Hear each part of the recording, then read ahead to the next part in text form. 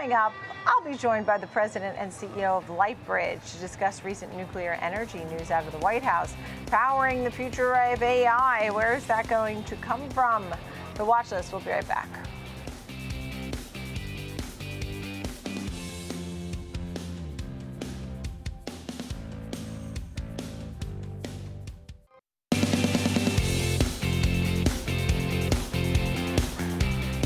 Welcome back to the Watchlist. I'm Nicole Petallides. We're live on the floor of the New York Stock Exchange. We have a few movers for you right now in the market. Shares of PDD Holdings falling today, missing the analyst estimates on both the top and bottom line for first quarter earnings. And the Temu parent saw profits fall nearly 50% year over year, affected by both U.S. tariffs and weak consumer sentiment in China.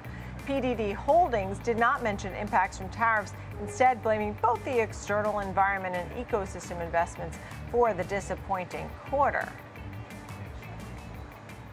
All right, turning our attention over to energy. What's going to power AI, right? The latest in nuclear energy. Some of the news that came out of the White House has been very important. Seth Grae, president, CEO of Lightbridge, joining us right now. Thank you so much for being with us as we need more and more power, and nuclear is definitely something that's being considered in a big way.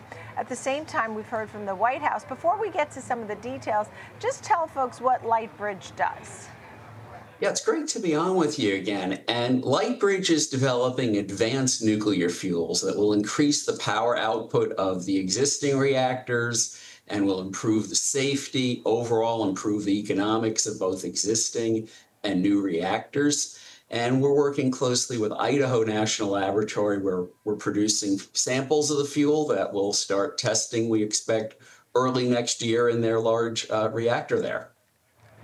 So at this point now, what is coming out of the White House and what are your thoughts? On Friday, President Trump signed 4 executive orders that strongly support nuclear power and are designed to cut through regulation while maintaining safety and allow the United States to lead in not only powering industries of the future like AI, data centers that need constant power that nuclear can provide, but also compete and win internationally in a great power competition against Russia and China.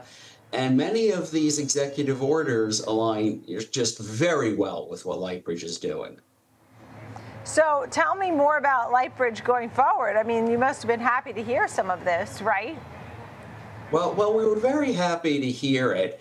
And so what we're doing going forward that aligns very well with these executive orders is we're going to be, in the very near term, producing new fuel samples with uranium enrichment in them, qualifying them with Idaho National Laboratory, having the whole plan approved there for putting them in the reactor, and by early next year have them go in the reactor and start generating the data that will go to the Nuclear Regulatory Commission and will go to utilities that will be the customers that they need to license and commercially use the product.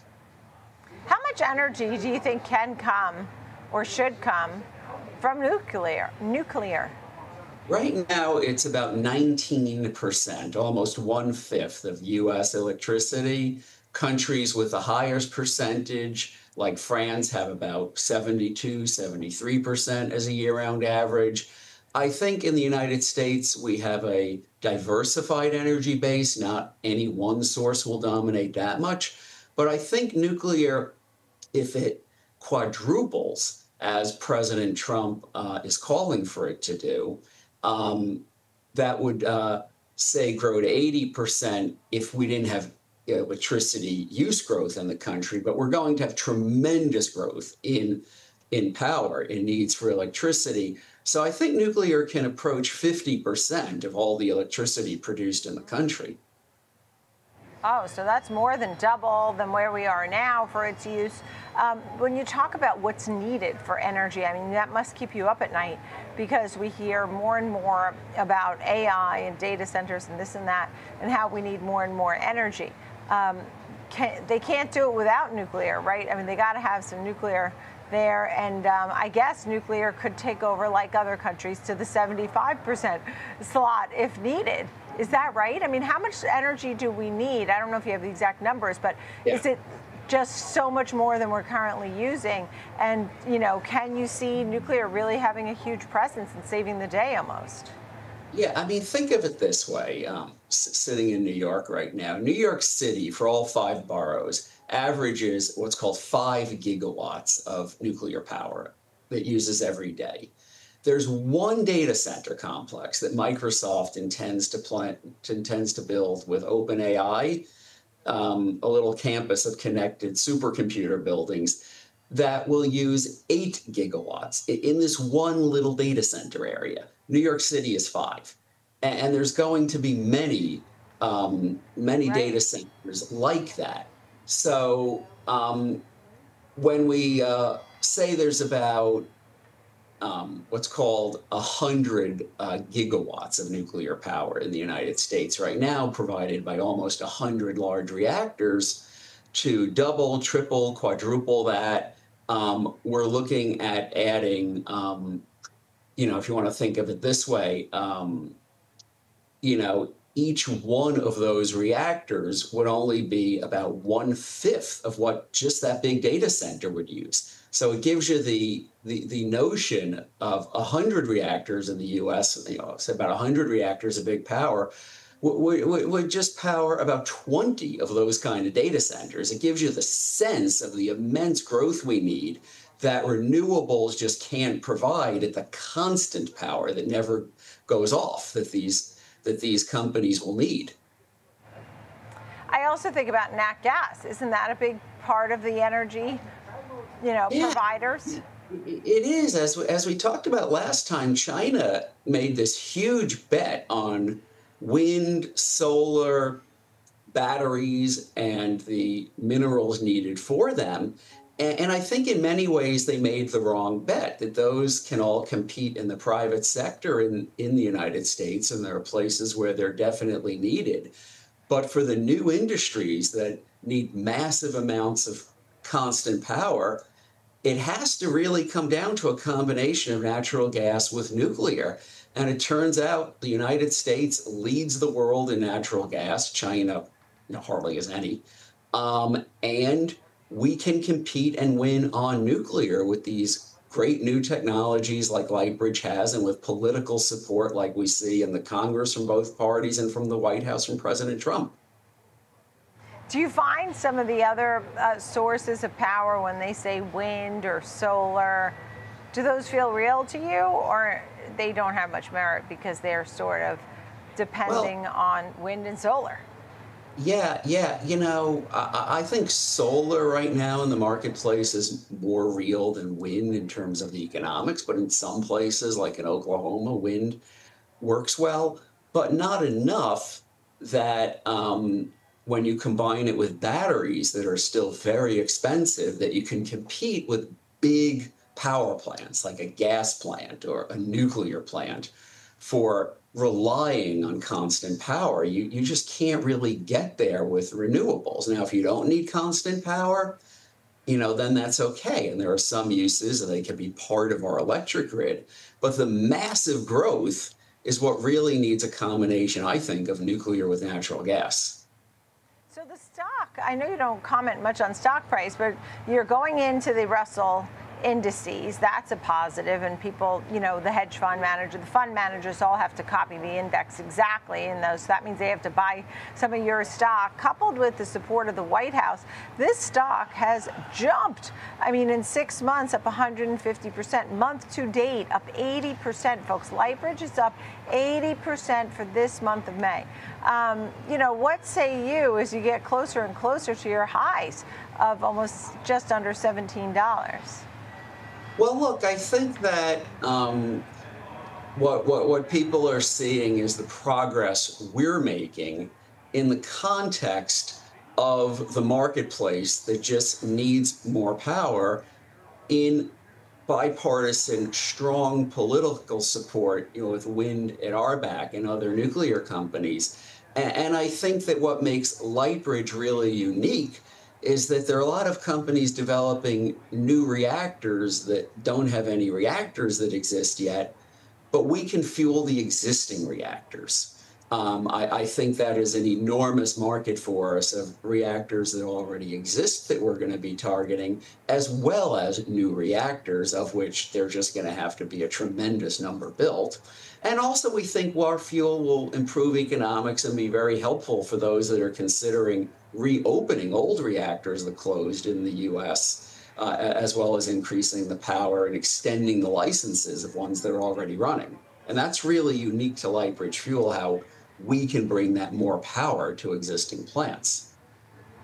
As I was thinking about whether or not you speak directly to President Trump or any other presidents of other countries, because we talked about how nuclear is even a bigger part of some of the other foreign countries, I was also thinking about partnerships and deals. And I know you're working closely with Oklo, potentially a nuclear facilities, doing some reconnaissance of places. What's going on with that deal, that partnership study with Oklo?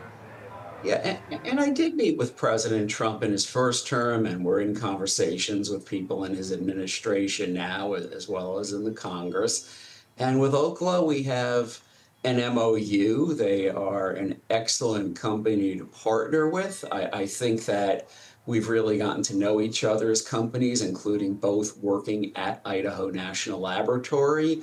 They are designing a fast reactor, an advanced reactor that's very different than the existing reactors and new reactors that Lightbridge will fuel. So we're not competitors, but we're both going to be using what's called high assay, low enriched uranium, along with zirconium metal in a metallic fuel.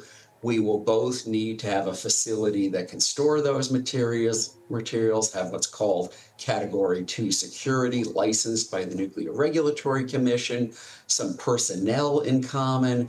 So what we think, and we're exploring very seriously, is co-locating together our commercial scale fabrication facility to mass produce our products, our fuels for Oklo's reactors in their case, and for existing reactors and new bigger and small modular reactors in our case, holding down the capital cost for both companies in deploying the facility, holding down the ongoing operating costs. And I think it's a very good partnership. And we're also looking together at our reprocessing and recycling technologies to deal with used nuclear fuel and bringing it back to power reactors again in a cycle.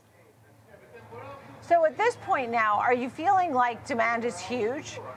You know, what I mean is you have obviously partnerships in the works and you're, deploying all kinds of nuclear energy and technology and whatever.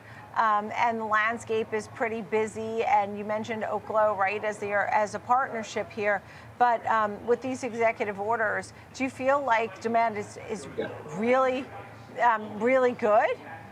Well, it's funny. In the last 3 years, the United States went from the Biden administration supporting tripling nuclear power by 2050 globally to last year tripling nuclear power in the United States as well as overall globally, to now the Trump administration supporting quadrupling nuclear power. So that's a lot of demand. And the way I used to think of it was the demand came from the utilities, that they pulled things through the supply chain. And that's why it's important to us to work closely with utilities. But now, in addition to the utilities, back behind them are these giant tech companies with multi-trillion-dollar market caps looking to add more trillions. But the only way to do that is not only for them to get the data centers with the AI racks, but bring the power, bring cities worth of power to these data centers. So you see, for example, Constellation reopening Unit 1 at 3 Mile Island nuclear power plant that it had closed because Microsoft provided a power purchase agreement. And I think you're going to see a lot more of that this incredible, massive demand of these giant companies they're realizing can only be met with nuclear as a significant part of that energy mix for the reliable power. Seth Grae, President, CEO, Lightbridge, thank you so much for joining us today on the show and explaining everything We appreciate it. Big news here, and the stock, as we mentioned, soaring. Thank you very much. And going into the Russell indices. Thank you of Lightbridge.